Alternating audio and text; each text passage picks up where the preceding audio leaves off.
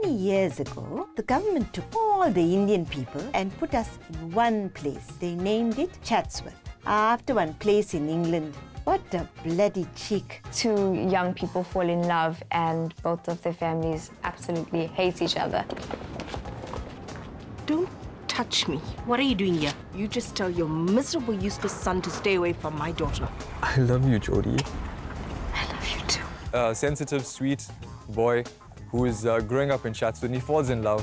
And the different forces that try to get in the way of his relationship. We had to step in. You can see how wrong they are for each other. He's going to find out. No one is going to find out, and they can't. So we have these two ladies who have beautiful families and seem to have stable lives and should really be so happy.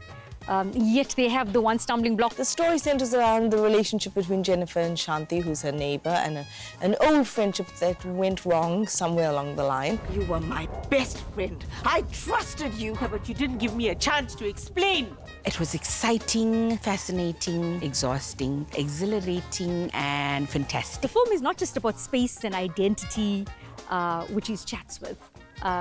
It is so much more about people. I saved my daughter from having a fat, embarrassing mother-in-law like you. Jennifer, you don't shut your mouth. You're gonna do what, bro? I'm playing Elvis, Kandasamys, the dad of Jodie, married to Jennifer. You know, you really need to sort your mother out. She's old, love. Just give her a break. Yeah, Saras. I'm 79 years old. Anytime I'm going to go. Sometimes I even see a white light. I'm still mummy's boy and I'm still living with mum, and a lot of Indian males will identify with that as well.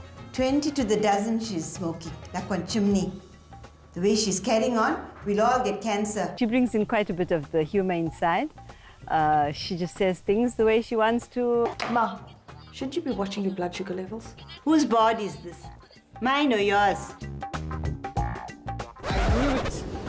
I knew it. Marlon is Jodie's best friend, and he's also an events coordinator, a very flamboyant events coordinator, I would say. Oh my God! He's got toads flip when he sees the number plates. Hashtag jelly boyfriend. Hashtag Ashir used to call you Jojo. Yeah, I need to change those. Hashtag your mother's psycho. Hashtag I know. In the end, it really only is family and happiness. This film is an amazing film.